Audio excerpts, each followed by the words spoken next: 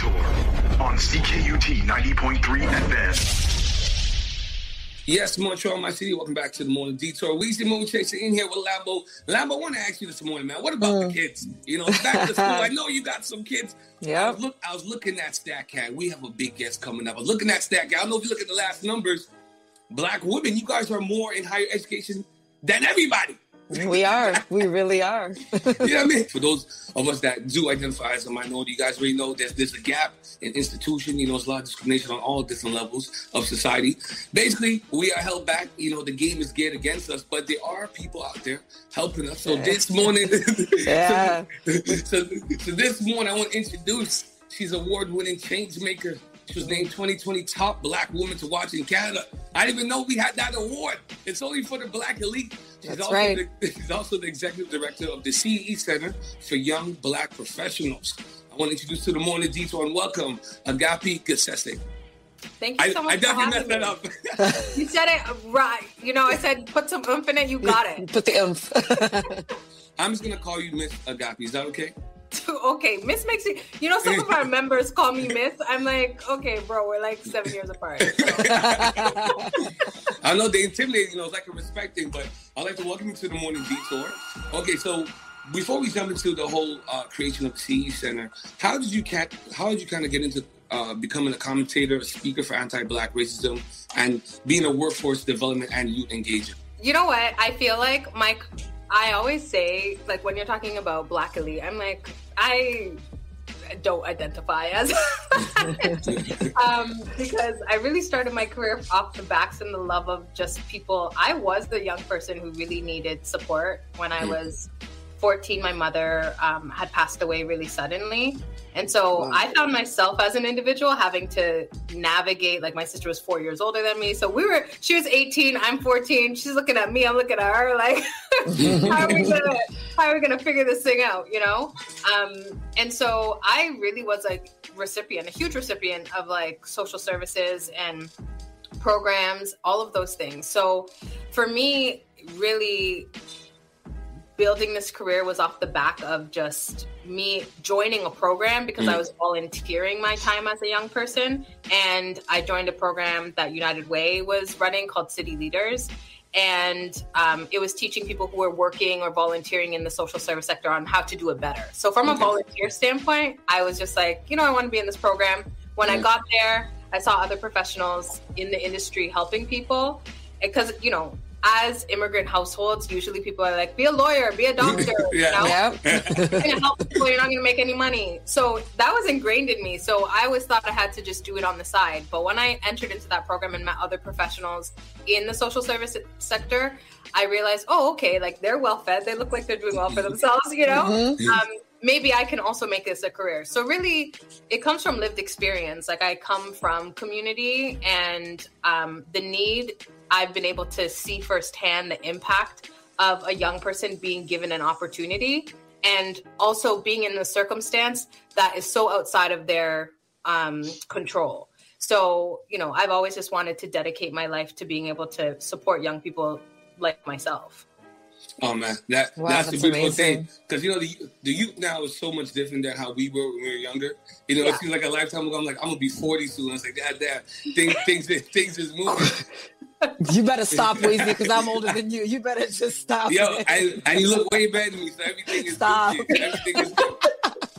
So let's talk about the CE Center, right? Yep. So CE Center, you guys have successfully launched 7 industry-specific career training programs, which just off the bat is amazing because we already understand the shortcomings of the current curriculum in the education system. So for you guys to have a center where kids can go, especially BIPOC kids could go and say, listen, there's these programs geared to help you guys advance yourself in society. That's a good look. And then over 420 Black youth throughout the program cycle has benefited, 97.8% retention rate. So whatever you guys have going on there at the CE Center is working. And it's engaged and it's saving lives, more importantly, and helping a lot of Black youth across the country. So I heard there's a Montreal expansion on the way. Yes. I know you did that, but just tell us how did you kind of get involved with the CE Center and what is your current role? Yeah, so I'm currently the executive director of the organization. The two founders are Shireen Ashman and Kofi Hope. And for those who remember the Summer of the Gun back in 2005, that was kind of a call to action for the province of Ontario and United Way to come together to create YCF initiatives, so Youth Challenge Fund. And they invested in 24 what they called legacy initiatives. And C is very proud to be one of two of the 24 that are still standing in the city now. And it was really created to invest in communities to address the gun violence situation that is taking place. What are the type of programs that the CEE has for the youth? Because, there's many programs that we have, but it seems like, because I've been following the CEE actually for a couple of years now. So I'm very well versed on the things and the things that you've been putting together for young BIPOC individuals. But for people that don't know what the CEE does, is just to let them know the type of programs that you offer to the BIPOC community, to the youth. So I'll just start off right off the bat with our mission. Our mission is to create an economy where Black youth can become financially prosperous, live high-quality lives, and contribute to the advancement of Canada. I think oftentimes when we're talking about the Black community, people think that is something far from them if they're not from our community. And the reality is if Black youth strive, then all of Canada is able to benefit from that. And so when we talk about our mission, I'm very diligent to make sure that people understand that our success is everybody's success.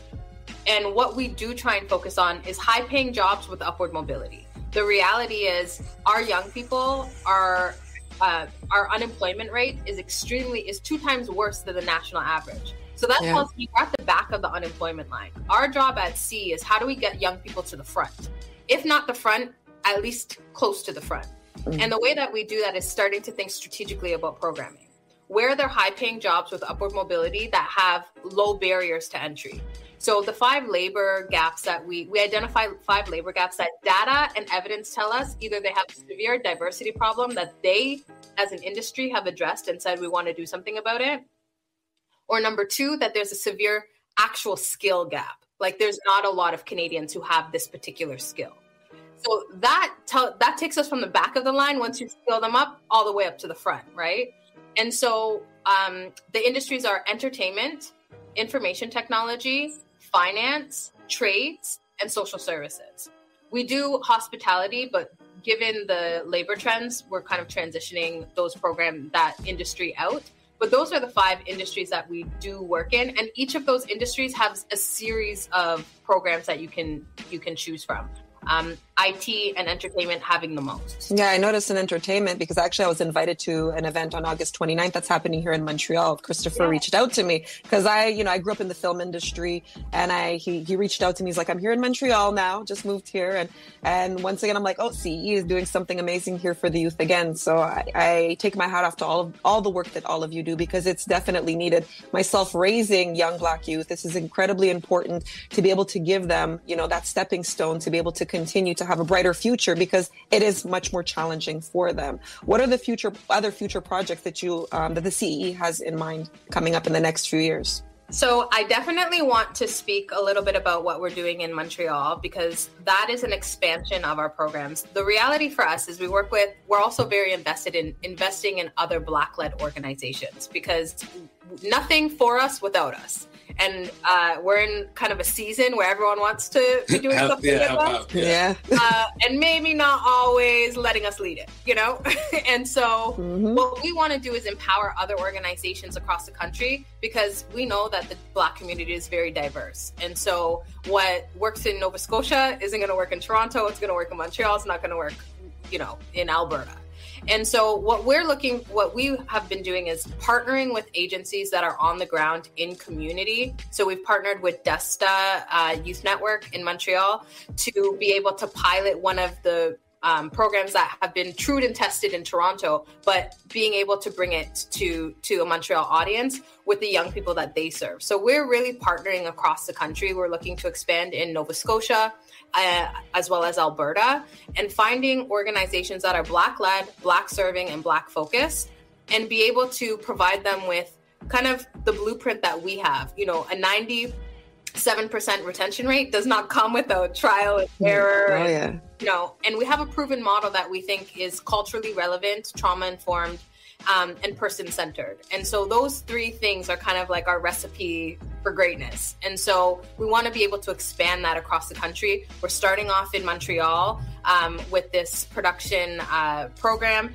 I just wanted to get my dates right. So August 24th, we are having is the deadline for the program in Montreal. So if you go to destany.com, you can be able to apply if you're a young person, refer folks, anyone who would be interested in the entertainment industry. We have amazing partners. I will say, I'll give a shout out to Montreal. This is our first city that we're expanding to outside of Ontario. Nice. And one visit there and everybody showed up. The unions were on board. The industry was excited and ready for this to happen. And they're ready to open their doors in a way that they haven't done before. And so if you know anyone who might be interested in getting their foot in the door there, again, if they reach out to and head to the website to apply, I think that would be amazing. So expansion is on the rise. Hopefully next time we talk, we'll reach half the country at least. Yes. But you have to come in studio in person. And it's a beautiful thing you guys have the entertainment program, because we were talking about it earlier on in the show. You know, now you see in the music industry, now they have like this virtual guide now. They don't even need us to rap anymore. So it's good that there's a program out there, you know, offering different options. You know, we could be much more than what people always, you know, typecast us as being. Yeah. Totally. And it's also about in front of the camera and behind the camera, because there's a whole industry behind that camera. And the more we have people in front of the camera, we also need to look good when we're there. Listen, I was just thinking, I was just waiting for you to first. I said, I want to see more black men in suits. You know, when we see Instagram, we always see the group of black men. It's always brothers in Chicago or DC. I'd love to see a movement, like a Dapper Dan movement in Canada, black men just wear suits. Can we just have a black man suit day?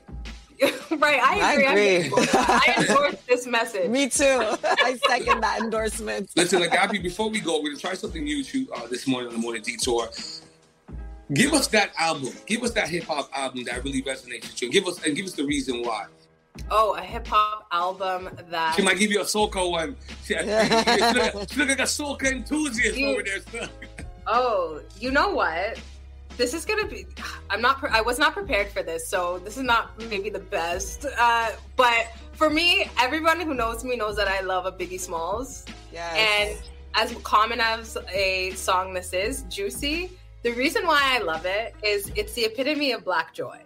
You know, like I drink champagne when I'm thirsty. Like he came out the hood and he's just like, could you believe we did this? Yeah, grateful, living in gratitude, and with 100%. gratitude, and like I love a celebration, and I think we have a lot of the times we're talking about, you know, all of the places that were misrepresented or were overrepresented in all of the wrong places, but we sure know how to turn a situation around. Ooh, so Juicy did for me. Nobody could turn lemons into lemonade better than black people. You know what I mean? We could turn every situation into something, and that's the beautiful thing, and that's the mysticism of being black, and that's the magic I feel resonates. You know, when we hear you speak and, you know, look at your bio, what you're doing is very commendable, because essentially social work is a thankless job. These kids are different. The funding is low, and you know, and the hardest part too, I don't know if Lambert, you'll co-sign this, the interest level. So I want to urge Montrealers, we'll put the link in our bio, Detour 514. Please come out, doing a great thing. I've been talking with executive director. So you know there's a whole board. Not just been director, executive director of the CA Center for Young Black Professionals in Toronto, Miss Agapi. I want to thank you for being on Morning Detour. Please, when you're in town, please come on down to the show. Please come through. Please, I will. Thank you so much. Thank you for everything that you're doing. Keep up the great work, all of you. The Morning Detour on CKUT 90.3 FM.